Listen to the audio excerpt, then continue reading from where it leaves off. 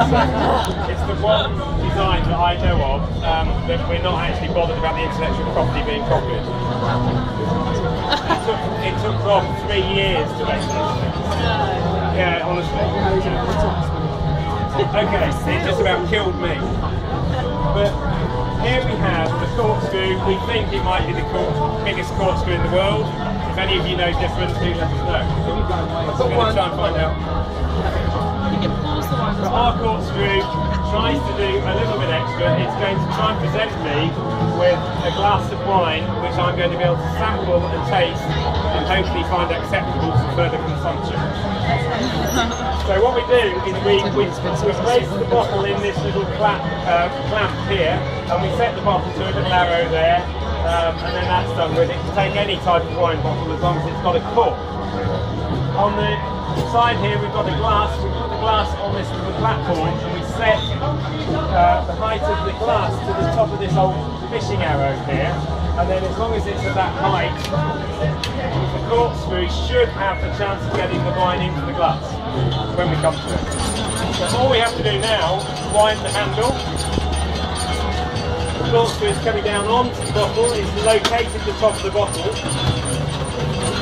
And now through these 2 old spanners, you'll notice that all the things in this machine are old things. There's an old bell, there's a cannonball, fishing arrow, that's an old drill. There are loads of spanners all over the place. These are all old cogs and wheels out of all sorts of old machines.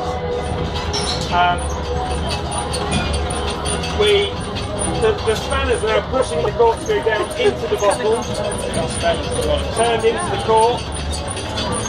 And the lever here, it actually has just reversed, so I just keep winding the same way, but now the machine is going in reverse, and these spanners are opening out in the classic scissor action, which is very gently removing the cork from our very fine bottle of wine presented by Eduardo.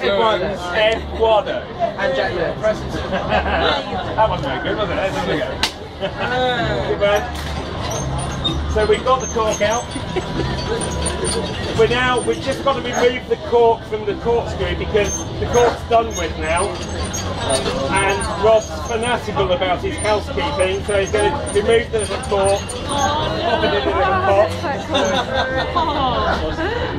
And at that stage, my work is done. I'm going to actually ask I'm going to ask you guys to have a go. It just needs a few more turns. This is my wine. You deserve Don't break it, James. Okay, that means that it's ready to pour. You just need to make a couple more turns until you hear a big clunk, and then you leave it. You go with a big bang. Okay, then we leave it.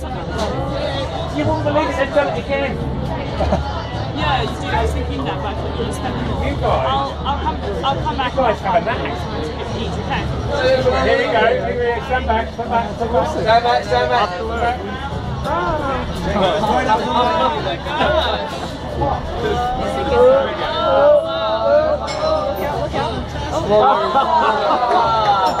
Roller. Delicious.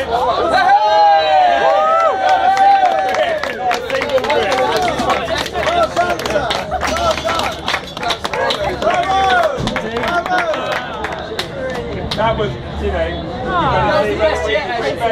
that was a trick. Bravo. Thank you so much. Yeah, 20 minutes later. That's one of the most delicious wines to make in South Africa. Come and drink it.